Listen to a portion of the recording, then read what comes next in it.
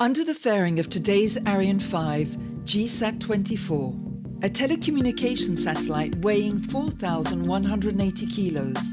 This passenger, owned and operated by NewSpace India Limited, NSIL, was built by Indian Space Research Organisation, ISRO. This Ku-band satellite will provide direct-to-home DTH services in India.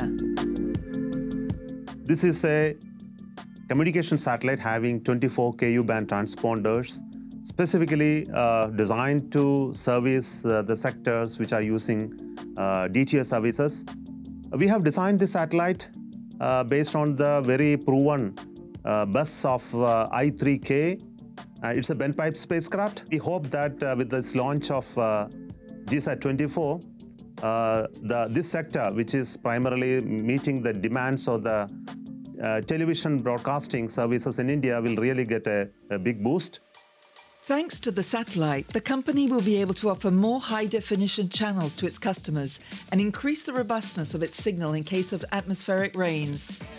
It is the first demand-driven satellite launched for the government of India. Once launched into geostationary orbit, the satellite capacity on board GSAT-24 will be utilized by only one client.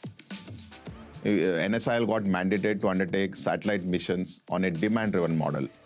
In fact, the entire satellite capacity has been leased to Indian DTH service provider, Messrs. DataPlay, for the entire life of the satellite, which is 15 years.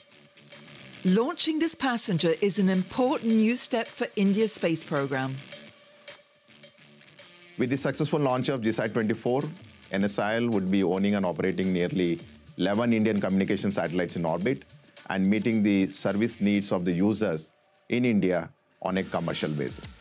A new milestone in the long-time partnership linking Arianespace to India. Their story began in 1981 with the launch of Apple satellite on board the third Ariane 1 ever launched.